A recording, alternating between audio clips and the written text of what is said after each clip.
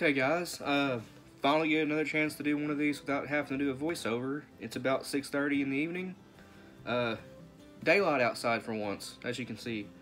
Anyway, Saturday. Today we're going to be loading up a tactical style quad buck load, 38 caliber buckshot. We're using, I haven't really seen anyone do tactical style quad buck loads.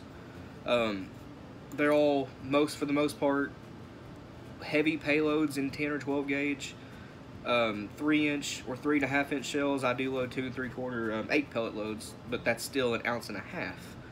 And these are just going to be 6 pellet, 1 1/8 ounce, a little bit less than 1 1/8 ounce loads.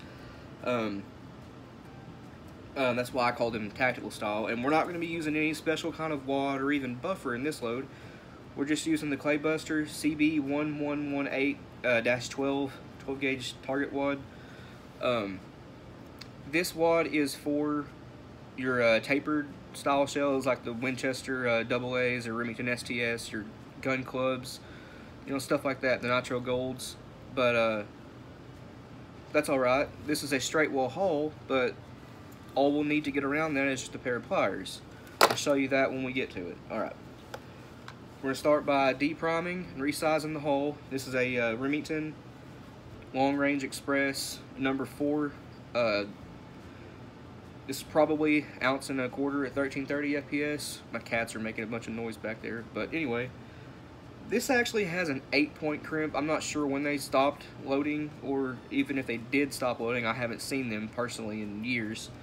The 8-point crimp version of these shells, all the modern ones they're all 6-point, but this one's 8. Not that it really matters.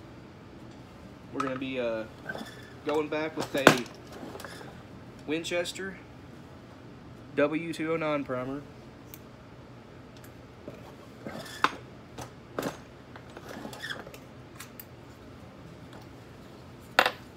And just like that, Winchester 209. Oh, speaking of primers, check out what I've managed to find lately. Local sporting goods store, Federal 209As. I actually have about 200 of these already that I completely forgot I had.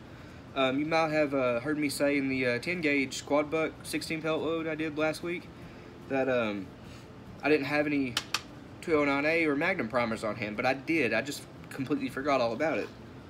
But anyway, we got some more, 200 of them. That's all they'd let me have, but that's alright. I don't use these like I do my other primers, like my Shadots and stuff, the Winchesters. I only use these for super heavy loads with stuff like Alliance Steel or Blue Dot. And I don't load a lot of that stuff, just occasionally, and most of it's for test loads. But anyway, I also managed to find some Federal 209, or not 209s, these are large pistol primers. I don't use these for pistols. These Magtech brass, this is a 32 gauge, Magtech brass shot shells, they take a large pistol primer. But what I was doing was converting them to take 209s, but it takes a little while to do that. It's pretty easy, it just takes a little while. Excuse my speech today. I've had 2 energy drinks in the 4 or 5 hours I've been awake, on top of 2 Mountain Dew Frostbites, so a lot of caffeine today. But anyway, moving on. Powder we're going to be using today is Winchester AA Super Handicap. This is my favorite standard weight, standard speed 12 gauge powder. Also used in 20 and 16 gauge.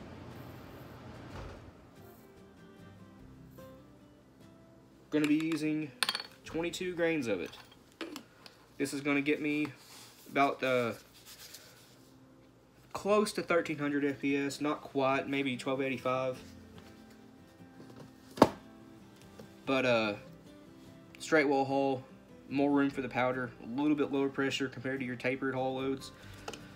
Max load for this is 23 grains in a tapered shell, so 22 grains is fine in a straight wall.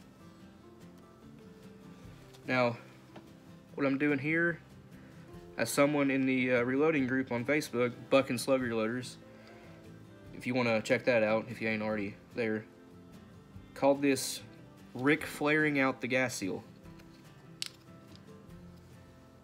Flaring it out to make it fit better in the straight wall haul. Should look something like this.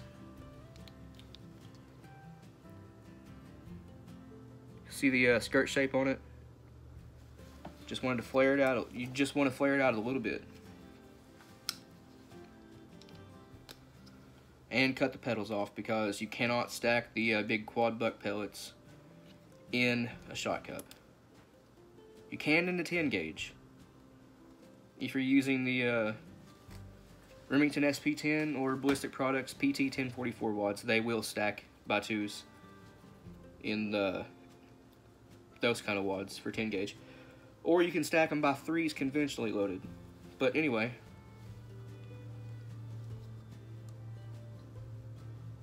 get this wad in here.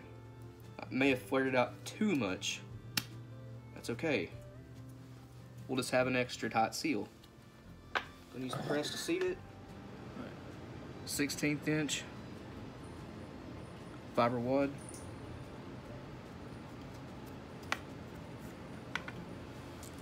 Six pellets of quad buck. Mine are powder coated.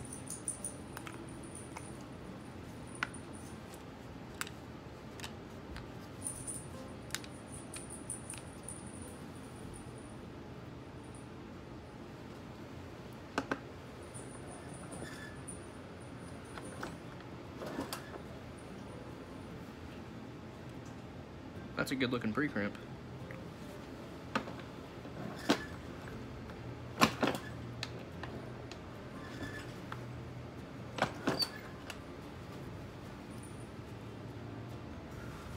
You can see those pellets in there. There might be a slight little dimple, but it's not going to hang up a gun. Not enough for that. Crimp's starting to wear out on me too. Oh well, I got a bunch of these.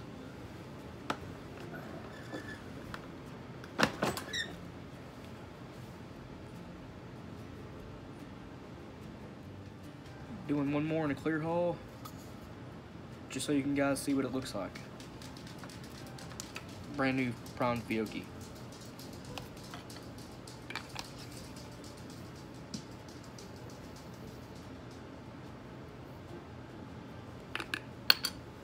We're going with the exact same data.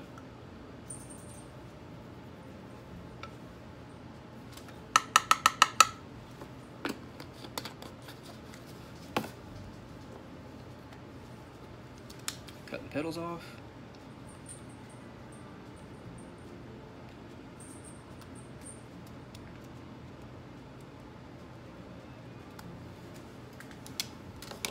And flaring out the gas seal.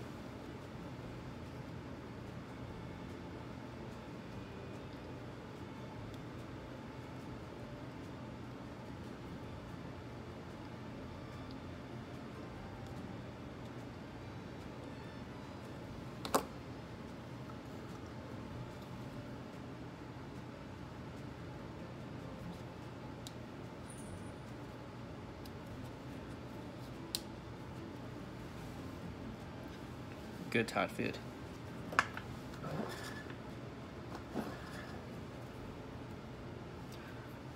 Sixteenth inch fiber wad.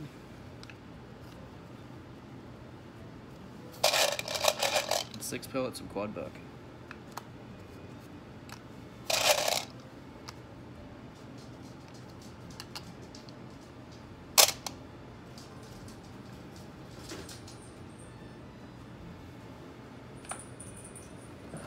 Six-point crimp.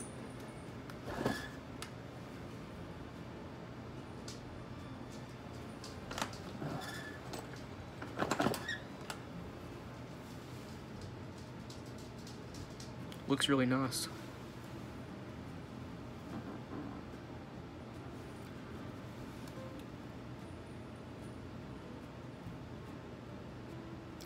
These pellets carry a lot of energy, a long way too.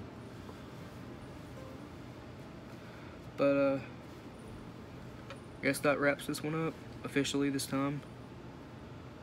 see you guys in the next one.